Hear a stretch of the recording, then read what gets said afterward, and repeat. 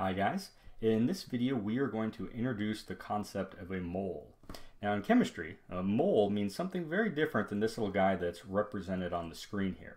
And to appreciate this, I want to take a step back and talk about something that we're all very familiar with.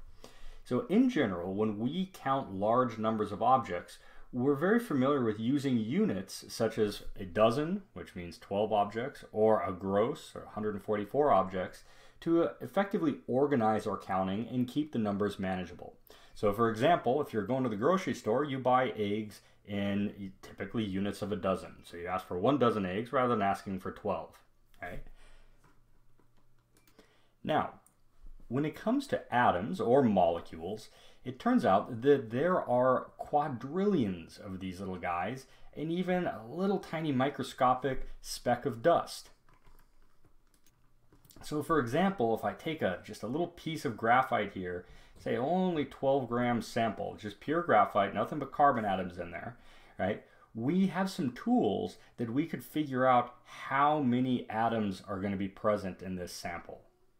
All right, and this is a problem that we're all familiar with from previous sections. So if we have, the general strategy here, we've got a mass of the sample, right, of our graphite sample, and we need to determine a conversion factor that takes us to the number of atoms from the mass of that individual atom. Okay, so if we go ahead and make the assumption that this entire sample is comprised of C12, carbon 12, then each atom in this sample has exactly 6 protons and 6 neutrons. So we can take our 6 protons per C12 atom, multiply by the 1 AMU per proton, and get our proton contribution to the overall mass. Do the same thing with the neutrons, and we get our neutron contribution to the mass. And then we conclude that we have, each atom's weighing 12 AMU. Then we can use our conversion factor that 1 AMU corresponds to 1.66054 times 10 to the minus 24 grams. So then we can take our 12 AMU, use this AMU to grams to conversion factor, and find out that each individual carbon atom is weighing on the order of almost 2 times 10 to the 23rd. So then we can go back, take our initial mass of carbon, 12 grams here, use this conversion factor that we just derived, plug it in right here, and we find that in this 12 gram sample of carbon 12, there is 6.022 times 10 to the 23rd C12 atoms, right? That's 6 with 23 zeros after it. So a truly astronomical number, and not a number that's terribly convenient to work with. So just like we introduced the dozen in order to count eggs, for example, we need to come up with some sort of convenient number to count this truly huge number of atoms present in any sort of macroscopic sample of matter. And so this is really going to motivate the definition of a mole. Okay, so here it is. 1 mole is equal to 6.022 times 10 to the 23rd objects. So notice, this was the same number that we obtained from looking at that 12 gram sample of carbon 12, and in fact that is where the definition of the mole came from. And this is, in a very real sense, an arbitrary number that was chosen. All we needed was a very large number in order to make our description of number of atoms and molecules in macroscopic samples convenient. Okay, and so we said, hey, why not go ahead and just pick the number of carbon atoms in a 12 gram sample of carbon 12. So that's where it comes from. That's our definition of a mole. So just like 1 dozen, right? If I say 1 dozen equals 12 objects, right? 1 mole equals 6.022 times 10 to the 23rd objects. Okay.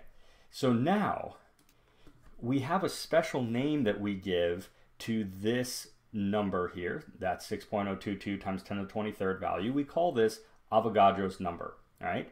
And it's typically denoted by a capital N with a little subscript A for Avogadro. So simply put, Na then, this Avogadro's number, corresponds to the number of objects in 1 mole of objects. And just to make sure that you've got it in your notes here, right, we talked about where this number came from, right? Okay, so now let's go ahead and look at an example. So let's say that you have 3 moles of eggs. We want to determine how many individual eggs we have, given that we have 3 moles of them. So following our little step-by-step process here, we write down first what we're given. We're told that we're coming in with 3 moles of these eggs, right? And our little plan of attack comes down to saying, hey, we're starting off with moles of eggs, but at the end of the day, I want to get all the way over here to number of eggs. And so you have to ask yourself, what sort of conversion factor do I need to apply in order to go between moles and numbers of objects? Well, of course, the conversion factor that's going to do that for us is Avogadro's number. So we can plug things in then. We'll start off with our given quantity of 3 moles of eggs. And this 3 moles of eggs, it looks like I wanted to put a couple more significant figures on there, is going to be right there in the numerator. And we want to then multiply by Avogadro's number so that the moles of eggs cancels out and we're left with number of individual eggs, giving us a value of 1.84 times 10 to the 24th eggs in that 3 moles. Okay, so let's do the same thing now, but let's map it onto a little bit more chemistry flavored problem. All right, so let's, in this problem, calculate the number of copper atoms in a 2.54 mole sample of copper.